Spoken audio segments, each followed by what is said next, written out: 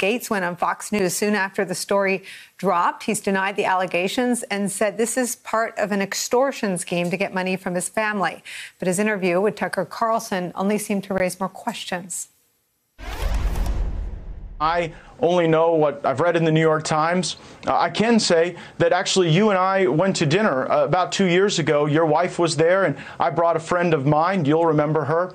And she was actually threatened by the FBI, told that if she wouldn't cop to the fact that somehow I was involved in some pay-for-play scheme, that she could face trouble. And so I do believe that there are people at the Department of Justice who are trying to smear me, providing for flights and hotel rooms for people that you're dating who are of legal age is not a crime. And I'm just troubled that the lack of any sort of legitimate investigation into me would then convert into this extortion attempt. I don't remember the woman you're speaking of or the context at all, honestly. That was one of the weirdest interviews I've ever conducted.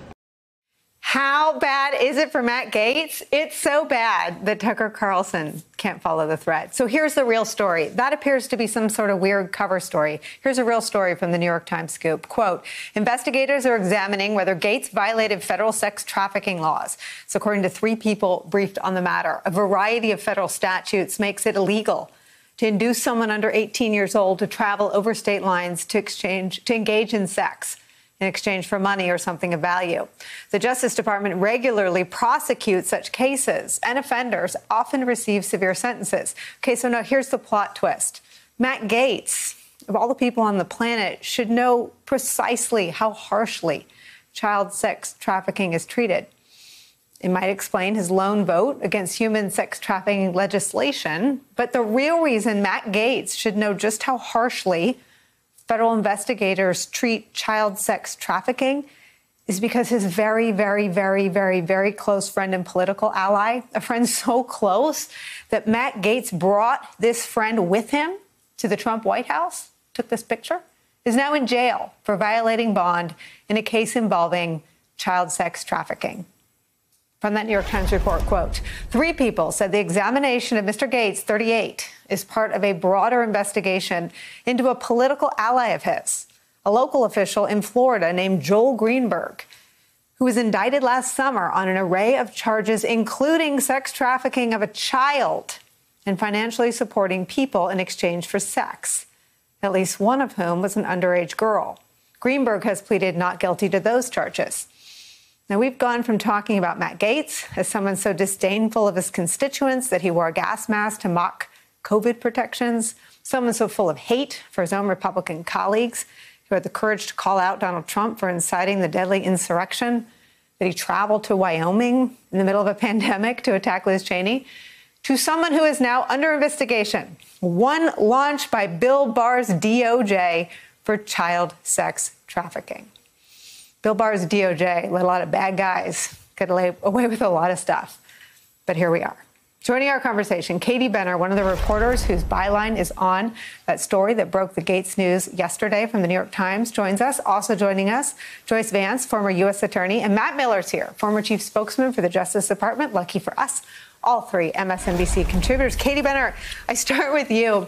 And if you could just make sense of what Matt Gaetz is talking about. It seems unrelated whether or not someone, I mean, what is he talking about with Tucker Carlson and in these other interviews? Sure, and I believe the Washington Post has just broken some more news on this extortion plot that Matt Gaetz talked about last night on Tucker Carlson. But what he is alleging is that several months after the Justice Department opened up an investigation into his sexual conduct and whether or not it violates federal law, that somebody local in northern Florida found out about this and said that, he could make the investigation go away in exchange for a huge sum of money, for $25 million. And that is what Gaetz contends. Now, it seems as though what Gaetz is trying to say is that the people involved in this extortion plot somehow also created the extortion and somehow created the sex trafficking investigation simply to be able to extort money from him. The timeline makes that seem very improbable. However, that seems to be his claim. Now, keep in mind, again, as you emphasized many times, this was an investigation begun at the Justice Department under Bill Barr, knowingly, because all investigations of this caliber of an official so high profile do need to be run by the top officials in the Justice Department and signed off on. And so it's hard to believe that Bill Barr himself was involved in a plot simply to extort Matt Gaetz's family 7 months later. Yeah, I mean, look, Matt Miller, we're also in a situation where one is not related to the other. And the timeline, as Katie Benner points out, is undeniable. And there's some great Orlando Sentinel reporting about Matt Gaetz' very, very, very good friend, someone so close that he brought him with him from Florida to travel to Donald Trump's White House. This is Joel Greenberg, who we mentioned. This is from the Orlando Sentinel.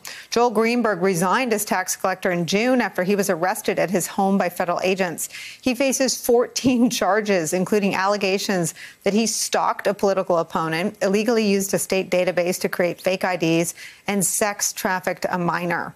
Federal prosecutors charge that Greenberg used his access as an elected official to a confidential state databases to look up information about a girl between the ages of 14 and 17 with whom he was engaged in a sugar daddy relationship.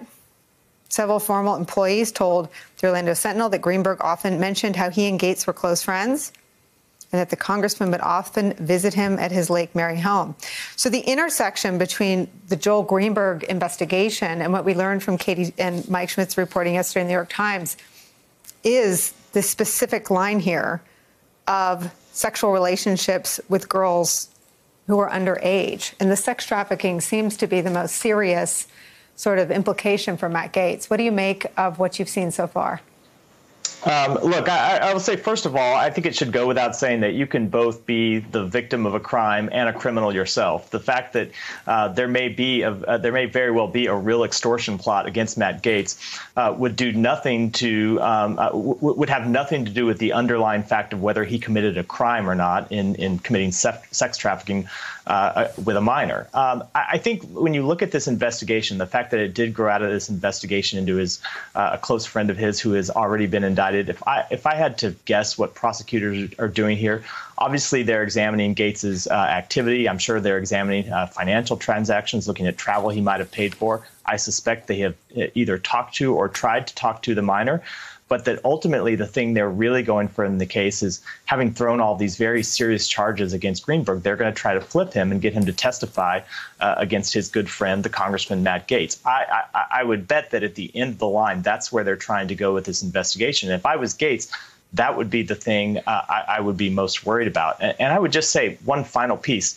You know, the way he has behaved in the last 24 hours since this news broke, kind of flailing around on Fox News and in multiple, interviews with reporters, kind of, implicating himself or raising charges that haven't been publicly alleged against him, trying to implicate Tucker Carlson in his own behavior, shows you a person who is panicking under the spotlight. And I don't think that speaks very well about how he might handle this investigation as it moves forward. Well, Joyce, I was wondering that, and it looked like Tucker Carlson might have been wondering that. Did he become a witness if Matt Gaetz was saying, you saw me with this girl, we had dinner with you and your wife? It was really hard to tell what Gaetz was trying to do in that interview. He looked a lot like someone who desperately needs a lawyer to make sure he doesn't put himself into more trouble than he's already in.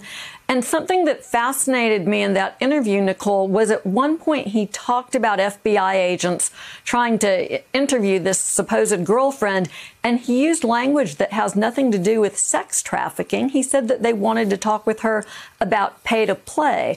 That's language that prosecutors use when they're talking about public corruption, about politicians who insist on being paid or compensated in order to take official action. So nothing that we heard in that interview with Tucker Carlson really made sense, and it certainly didn't benefit Gaetz. I want to ask you, Katie Benner, about some more of what you guys originally reported, because it feels really important to the story that this was an investigation under rules that were, I don't know if changed is the right word, but enhanced under Bill Barr. He demanded that any investigation into a political figure, and I imagine his workforce heard that as meaning especially politicians in the Republican Party, especially Republican politicians very, very, very close to Donald Trump. And in the case of Matt Gaetz, maybe another person who functioned almost in the same way Donald Trump Jr. did politically and in a public relations way. Barr was briefed on this case. Is that right? Tell me what you understand about the Barr Justice Department's leadership's role in opening and pursuing this investigation. So you're right that Barr would have known about this. In February of 2020, he sent a note to all federal prosecutors saying, if you're going to investigate any of the candidates in the upcoming election, Main Justice and officials need to be notified immediately. He also said that other prominent politicians needed also to be vetted in the same way, and that would include members of Congress. He said that people needed to be notified, including the U.S. attorney in the office of the district over where the investigation was taking place, that the proper official at the Justice Department, either the head of national security or the criminal division, would also need to be notified. And then he said, as best practice, the Deputy Attorney General and the Attorney General should also be notified. And if you know anything about the Justice Department under Bill Barr, it is that he was a real micromanager, and he would have wanted to know everything. So even though he said it would be best practice, that was his way of saying, please, you would better notify my office. We have also verified that his office was indeed notified, that he heard about the allegations, that he knew about the investigation. He knew what the FBI had already found in relation to the Greenberg investigation. And he felt that it was a strong enough set of allegations, very serious and very troubling, that investigators, both the FBI and then, of course, the prosecutors in the U.S. Attorney's Office in the Central District of Florida should proceed. Hey, thanks for watching our YouTube channel. You should know that you can follow today's top stories and breaking news and catch up on your favorite MSNBC shows all in one place. Download the NBC News app today.